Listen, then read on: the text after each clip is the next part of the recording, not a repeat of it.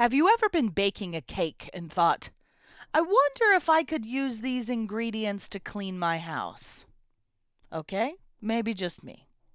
But yes, you can use one particular ingredient in cake making to do a lot of other really cool stuff. Now, I wouldn't suggest washing your clothes with eggs or scrubbing your floors with flour, but baking soda will do a great job at both of those things. You can even brush your teeth with the stuff, or use it to wash your hair like I did. That was a very short-lived natural shampoo phase in college. Okay, never mind. The same is true with magnetics. Inductors first come to mind, right? And for most of us, our only experience with magnetics has been limited to the world of inductors. But magnetics can actually be used in a bunch of other really cool ways. And I would not include brushing your teeth or washing your hair in that list. Definitely a bad idea. Hi, I'm Amelia Dalton, host of Chalk Talk. Magnetics aren't just for inductors anymore, my friends. And today I've got an expert in the field of magnetics, Wilmer Componiani from KEMET, here to help us learn how to use magnetics in our next design. Let's go. And before we get started, throughout this broadcast, there will be various links that you can click for more information about this topic. Hi, Wilmer. Thank you so much for joining me. Hi, Amelia. It's great to be here. Okay, so when it comes to inductors, magnetics are usually the primary topics of conversation, but there's other cool stuff that you can do with magnetics, right? Yeah, that's right. So, as you mentioned, magnetics, they're not really just for inductors anymore. There's lots of different stuff you can do with them. If you take a quick look at our parts page here on Mauser.com, we have several different things, and some of which are more than just what are the expected capacitors from KEMET. Some of them are temperature sensors, flex suppressors, zero-phase current transformers, and what we call our TPI inductors. And we'll go into the physics and applications for each of these. Okay, great. Let's start with the thermal sensors. All right, so thermal sensors. Let's talk about the Curie temperature. If you have a magnetic material, all of the magnetic domains are lined up in the same direction. That's what gives it its magnetic properties. As the Curie point is approached, those domains start to destabilize a little bit.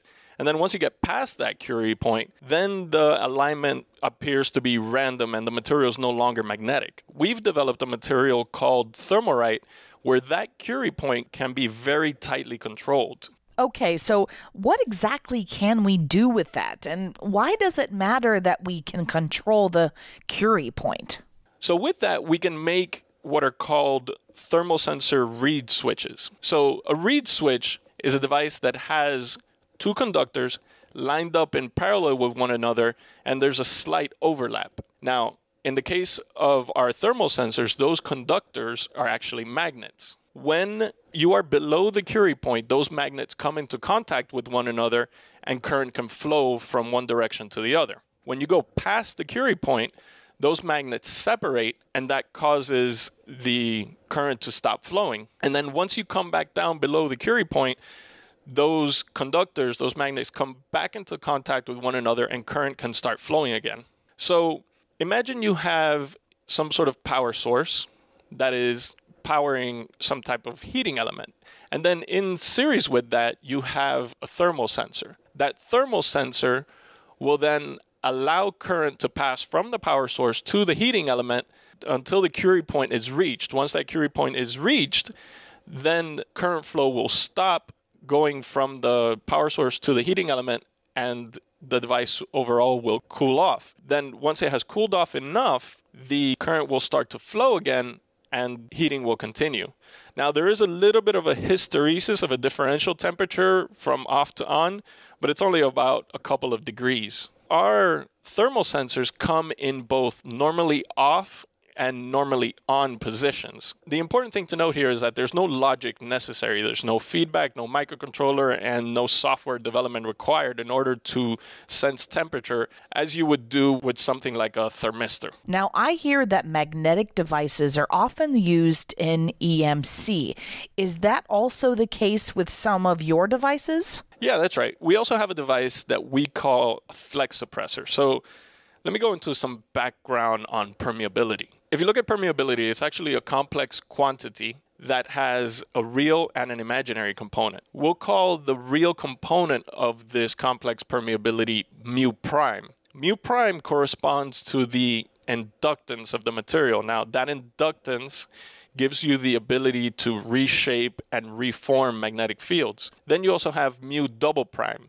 In the case of mu double prime, that is the imaginary component, and that component is the magnetic impedance or the loss or the attenuation of the material.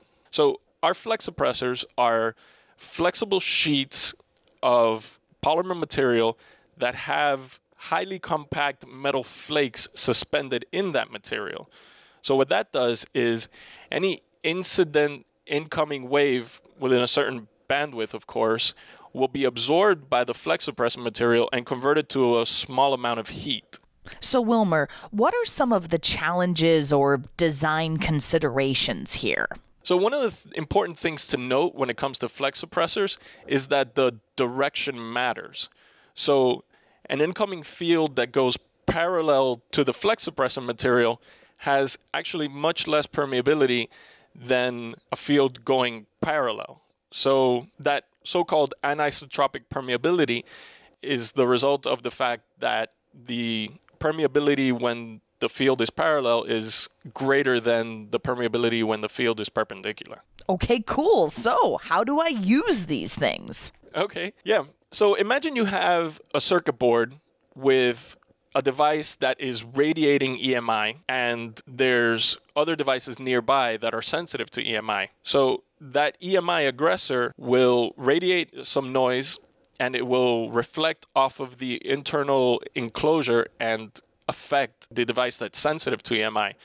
But if you place the flex suppressor material on the inside of the enclosure, a lot of that radiated EMI will be absorbed by the flex suppressor material and no longer have a significant impact on the device that is sensitive to EMI. Another thing that you can do with the flex suppressor material is in the application of wireless charging or NFC. In both of those cases, you have transmit and receive coils that radiate out in all directions. But if you place the flex suppressor material behind those transmit and receive coils, then you can gather up some of that extra unused flux, and that will have an impact on your efficiency in that it'll improve the efficiency because you're gathering up and using more of that available flux. You mentioned current sensors. Can you tell me some about those? Yeah, so we have what are called zero-phase current transformers. So before I get into those, let's talk about traditional transformers. In a traditional transformer, when you energize the primary winding, that will create a magnetic field. That magnetic field can be picked up by the secondary winding, and that will induce a voltage in the secondary winding by way of the law of electromagnetic induction. The purpose of the core is to gather that flux from the primary side and shuffle it over and shuttle it over to the secondary side so that that flux can be used to generate voltage on the secondary winding. In the case of a current sensor, a similar thing is happening. So imagine you have a wire that's carrying AC current, and you feed that through the bore, through the core of a toroidal current sensor. That input current will generate an electromagnetic field. That electromagnetic field will be picked up by the windings of the current sensor, and it will generate a voltage. So one of the things you can do with that is, in the case of a zero-phase current transformer, if you put in both the input path and the return path of your conductors, then as long as the phases of those two are matched well, then there will be no voltage generated on the output. Now, if there's some sort of mismatch in phase between the two, then you have a non-zero situation, and that is an indicator that there's some sort of ground fault in your circuit. And then you can take further action from there to either shut off the device or generate some sort of warning signal or something that there is an unsafe condition in this circuit. Now, we just spent some time talking about non-inductor use of magnetics, but can we also talk about some cool inductor stuff a bit too? All right, fine. Yeah. Inductors, of course, that's the primary purpose of magnetic devices. So let's talk about that a little bit. So going back to what traditional inductors look like, they're essentially just a coil of wire wrapped around some type of core material. Now, the purpose of that inductor is to store electrical energy in the inductor in the form of magnetic energy. The amount of inductance depends a great deal on the core material of the device. So whether it's some type of air core, a ferrite core, or metal composite, that has an impact on the inductance. Okay, so the core material changes the inductance, but I've also heard the amount of turns also has a big impact. Yeah, that's right. The amount of turns also has a big impact on the inductance. If you look at our inductance equation here, mu sub R is the relative permeability of the core material, but also in the numerator you have N squared. That's the number of turns of the material. So N squared, the number of turns, has a big impact on the overall inductance. But we have an inductor with a single turn. And the reason we're able to get away with that is that we have core material that is of very high permeability. So we can use only a single turn of wire and still get back a lot of that would-be lost inductance because of the high permeability of our core material.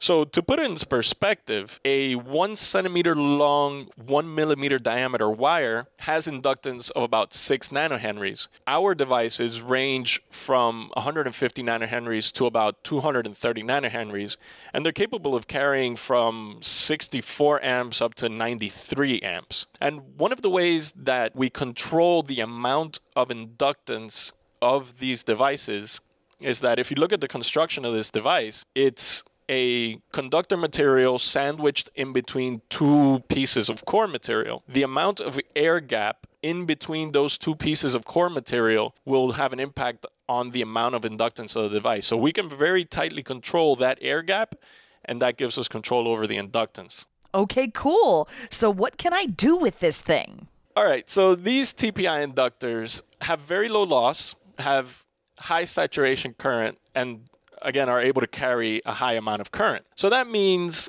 that they can be used in devices with high switching frequencies, as I mentioned, high current devices, and also devices that have very fast transients. So on the left-hand side here, I have a power distribution circuit, low voltage. However, some of these, particularly in server or PC or network applications, are low voltage but very high frequency, high current, high switching transients. So these TPI inductors are very well suited for these types of applications in DC to DC converters. Well, I think that's all I have time for today. Thank you so much for joining me, Wilmer. All right, thanks. I'll talk magnetics with you anytime. And before we go, don't forget to click that link. There you can find more information about why magnetics aren't just for inductors anymore.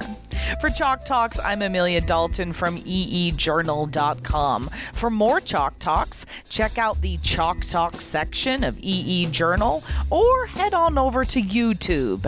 Keyword EE Journal.